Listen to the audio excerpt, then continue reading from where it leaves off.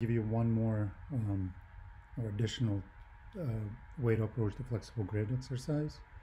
So I'm just going to begin by creating a new file. This is probably going to be the most laborious, but probably the easiest in terms of being broken up into various steps processes. So I'm sure some of you will find it the most more useful, more appropriate to your learning style. So I'm going to create a document. I'm going to work with an 8.5 by 11. I want to make sure that it is a vertical format. I just need one page for now. I can always add more if I need to. And I'm going to create one column, which is fine. And margin 1/2 inch. I'm going to leave bleed and slug out at this point. So I'm ready to create this. Here's my document. So to work with a flexible grid in this tutorial, we're gonna have to take one extra step, and essentially we're gonna need to pre-visualize our grid, which we can alter later. But we're gonna create some visual, essentially guides for ourselves, and then individually place each box of the container onto the page that will eventually house our images or hold our images inside of them. So to do so, let's create a visual guide, and we're gonna learn how to create guides in InDesign. I'm gonna go under Layout. I'm going to create guides. That's going to be our first step.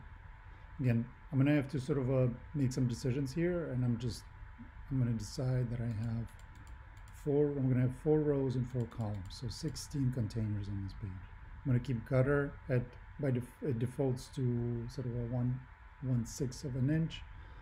You can change it if you'd like, let's say, but if you're changing it, make sure it's consistent across the page. So if you're changing 100 rows, change 100 columns. And one last step, make sure that the guides are fitted to margins, not the page. So you can always preview what you're doing, click preview. So if I fit it to pages, you'll notice I'll move to the edge of the page itself. I want to make sure that my grid is fitted to the margins. So I'm going to make sure I click remove existing ruler guides, so there's no doubling happening. I'm going to click OK. And now I have a set of guides that are going to essentially help me create my flexible grid. Again, these are not permanent incisions or intrusions into your page or your document. They're just visual. They're latent. So if I click W, which will allow me to see my final product, right now my page is blank, right? So my final product will be blank. These are not going to be physically present on the page itself. And now I can grab my rectangle frame tool, or you could use shortcut F, and I can come to the edge of my margins or my grid here and click and drag and create a box. And it will snap to the edge of this guide. If I keep dragging, it will let me continue, but I'm just going to make sure that it snaps. If it's not snapping, make sure that under your grids and guides, under view grids and guides, you have this option snap to guides enabled. That will allow for any frames that you're creating to essentially lock to the guides that have been created or snap. So, and I can continue. I'm going to let go, create another box, and create another box. You could handle it this way. You could return to your direct selection tool. You could click V or click escape, and that will return you to direct by default. You can also hold an option key if you're on a Mac, or Alt key if you're on PC, and click that button, and you'll notice that your direct selection tool will sort of acquire a different appearance. It'll give you that second arrow. So now I can grab this box, drag it, and it will duplicate it. So you could also handle it that way.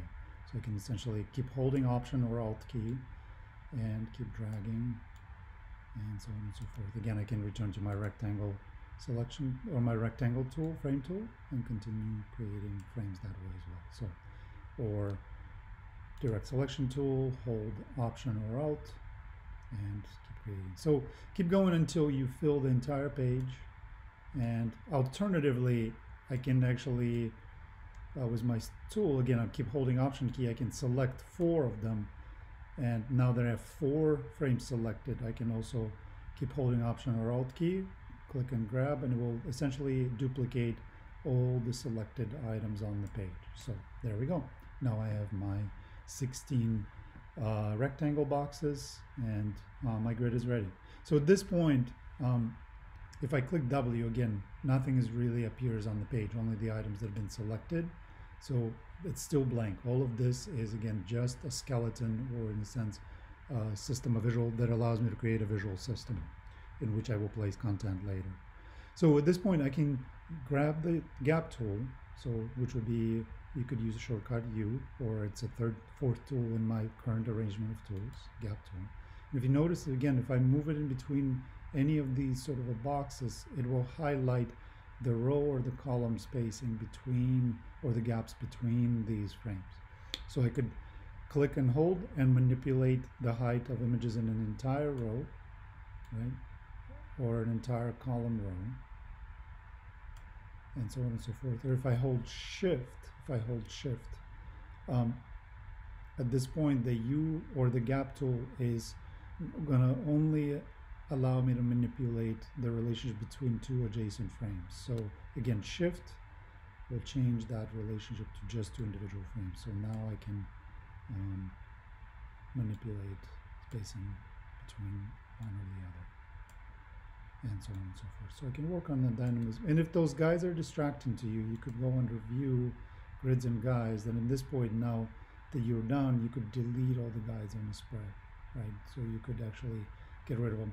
Alternatively, you could click Control semicolon or Command semicolon if you're on a Mac, and that will also disable the visibility of those grids by clicking Command or Control semicolon. It will return them to your visibility if you'd like to reuse them. So, and here we go. I can now, at this point that my grid is created, if I'd like to, I mean, if I want to manipulate it further and develop or create some dynamism. Oh, I'm doing the wrong thing here. Shift.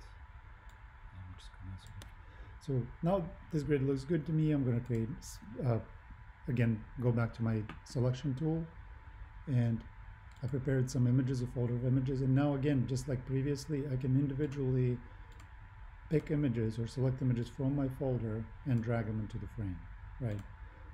And now we're seeing only a portion of that image, because if I double click, you'll notice that this sort of, there's this orange container that appeared on the page. You notice that my image is significantly larger than the box. So in terms of resolution, so I can scale it, right? I can physically scale that image. Hold shift when you're scaling, that will lock the proportions of that image. It won't distort it. And I can double click on that frame. And I can manipulate it, sort of its relationship in that frame. So here I see that that image is actually vertically challenged, right? It's a vertical format image. So maybe this container is not the best choice for it. So I could delete it and actually move it into more of a vertical container. Maybe that's a better option. Again, I can double click on it and size it, right, to fit that container. So if you don't want to do this work manually, again, make sure that you hold shift when you're sizing, because if you don't hold shift, you're going to distort the proportional relationship of this image, and it's going to appear distorted, right? One other option, again, you have, as I mentioned in previous tutorials, you could make sure that your container, so the blue frame is selected, so click once on the container itself. If you double click, it'll select the image. If you single click, it'll just create the container, select the container. You can right click on it, go under fitting, or control click onto that container, and you can select either fit content proportionally or fill frame proportionally. So you click fill frame proportionally, and we'll fill that entire frame as the image for me, right? So when I can continue doing this, I can grab another image, place it into this container, for example, right click into the container, select it, right click, fitting, fill frame proportionally, and there you go. And I keep doing until I have done all of my images, or placed all of my images into the container. Fitting, fill frame proportionally, and so on and so forth. So, so essentially, that's another way to approach an exercise tool here. The exercise 1, the flexible grid.